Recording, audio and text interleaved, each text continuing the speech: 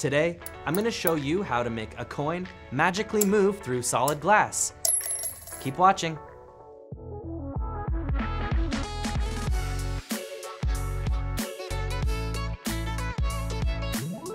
Hey everyone, it's Caleb from Wondershare Filmora, here to empower your inner video creator. Do you want to become a magician in your videos? Anybody can do it with the power of editing. Today, I'm going to show you how to do a really cool coin trick in Filmora 11. But first, let's talk about a filmmaking technique called cutting on action that I'm going to use in today's tutorial.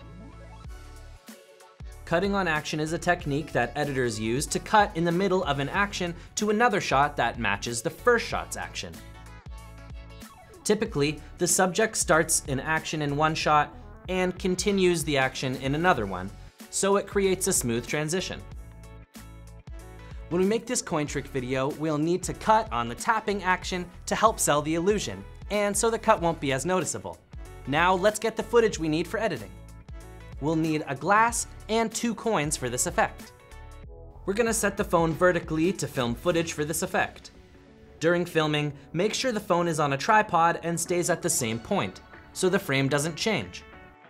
First, I'll show the coin and the bottom of the glass.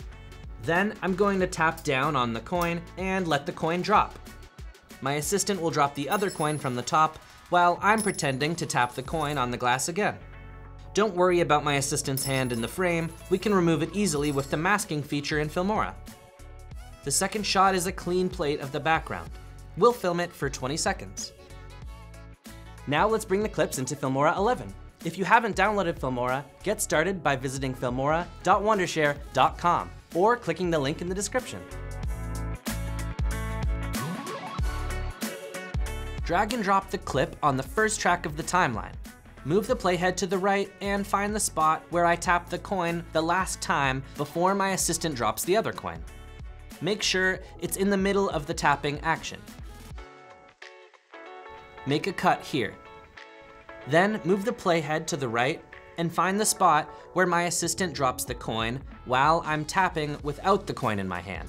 Make sure it's in the middle of the tapping action too. Make a cut here. Now I'm going to delete the middle part. Let's play it back. Cutting on action is key here to create the illusion that the action is continued without editing. Next, I'm going to remove my assistant's hand in the frame with the Filmora masking feature. I'll hide the first video track for now to see the mask clearly. Drag and drop the clean plate video onto the second track of the timeline.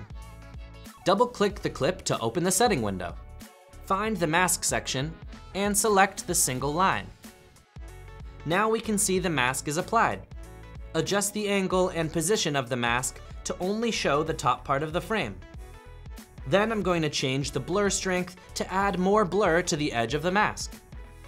With the mask finalized, let's unhide the first video track and adjust the length of the clip on the timeline. Okay, let's play back and see how it looks.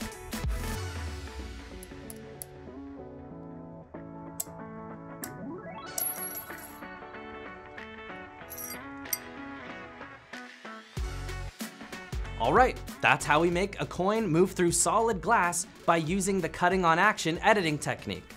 Do you want to see more magic tricks that can be done in Filmora? Let us know in the comments. Thanks for watching. Don't forget to like and subscribe for new videos on the channel. Keep creating, and I'll see you next time.